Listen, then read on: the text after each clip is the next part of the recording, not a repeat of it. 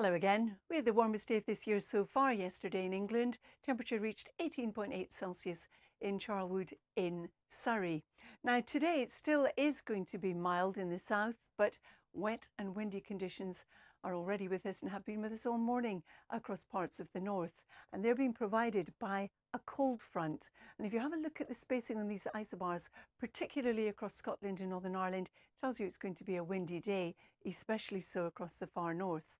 Now ahead of this band of rain, which is sweeping slowly southwards, we're looking at a fair bit of cloud around, but already we're seeing some sunny spells develop, and dependent on the length of sunshine that we see, we could well hit 16 or 17 degrees somewhere in the south, but widely we're looking at the low teens. Through this evening and overnight, our cold front sinks further south with its cloud and rain. Still brisk winds across Scotland and Northern Ireland. Under clearer skies, it's going to be colder, and we will also see some showers, some of those wintry on higher ground, but still mild in the south itself.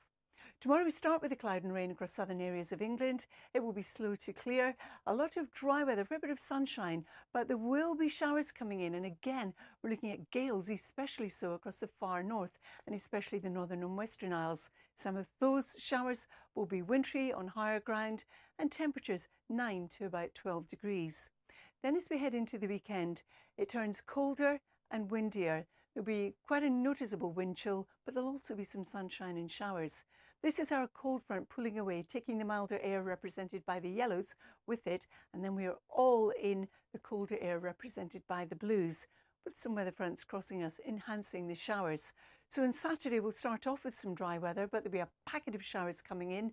Some of those again wintry on higher ground, some snow on higher ground, some sleet, maybe even some hail, some thunder and lightning as well. And with the strength of the wind and the direction of the wind, it will feel colder than these temperatures suggest. As we head into Sunday, brisk winds, especially down the North Sea coastline, where we'll start with some showers, but a ridge of high pressure pulls in from the west, settling things down for a time before low pressure comes in later. And these are our temperatures, 7 to 12.